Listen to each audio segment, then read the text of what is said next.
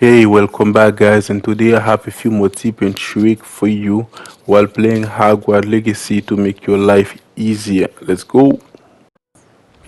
When you're traveling in Hogwarts Legacy, make sure you go to your map and put exactly where you want to go until you see those dots. And go back on your controller, press the up button on your controller and see until you see the golden line. This golden line was put here to help you traveling exactly where you want to go in Hogwarts Legacy.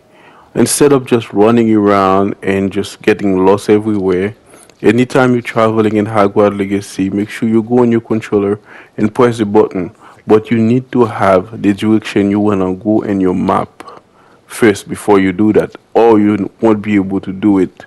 In this way, guys, you'll be able to traveling way faster and better in Hogwarts Legacy.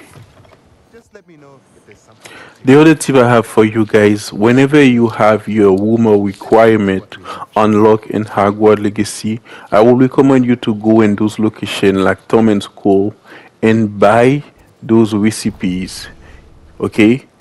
Like that, it will save you way more money just to go back and buy those recipes and plant those seeds yourself instead of just going around and just come buying little potion here, little leaf here. Buy the recipes, buy the seed, and go back in your room of requirement and plant those seed yourself. And the Torment School place is a very important place where you can buy machinery, pot, large pot, small pot to plant a certain seed. Okay, make sure you read. There's some seed we require large pot. There's some seed we require medium pot, and there's other seed to require a small pot. Come here, go here, guys, and buy all those recipes for those potion.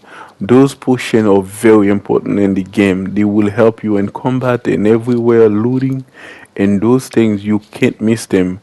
Therefore, you don't need to go here all the time and buy little potion here. You just come and you buy the recipes, you buy the seeds, and the long run it will save you a lot more money and make your life easier and make your experience better while you're playing Hogwarts Legacy.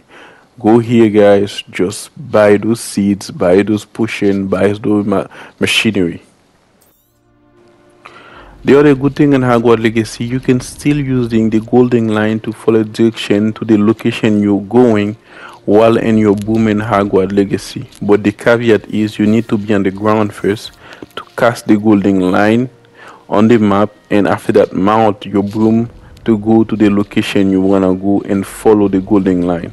The other thing I have to guys, you can collect items while you're on your broom in Hogwarts Legacy. If you see some items you want to collect, you want to loot while you're on your broom, you don't need to go down. You can just approach close to the items you want to loot and press square on your PS5 controller and loot the items. And the other things too, if you want to travel as fast as possible in Hogwarts Legacy and your broom, all you need to do is just traveling as close to the ground as possible. Therefore, you don't exhaust the life of your broom. You see the yellow life in your broom graph down there on your right. If you travel high, you're gonna get exhausted fast. But if you're traveling low like I'm doing right now, you don't need to worry. You can go as fast as possible in Hogwarts Legacy. Okay, this is a hopping pot budget. The moment you have your room of requirement unlocked, you need these items. All you have to do is go back in the Torment School store and buy it. It will cost you $3,000. And man, that thing brew potion for you every 12 minutes. You don't need to have any ingredient. You're gonna brew a random potion for you every 12 minutes. And you buying the recipe once, you are able to have 3 in your room of requirement. Very important, guys. Don't sleep in it. Go buy it now.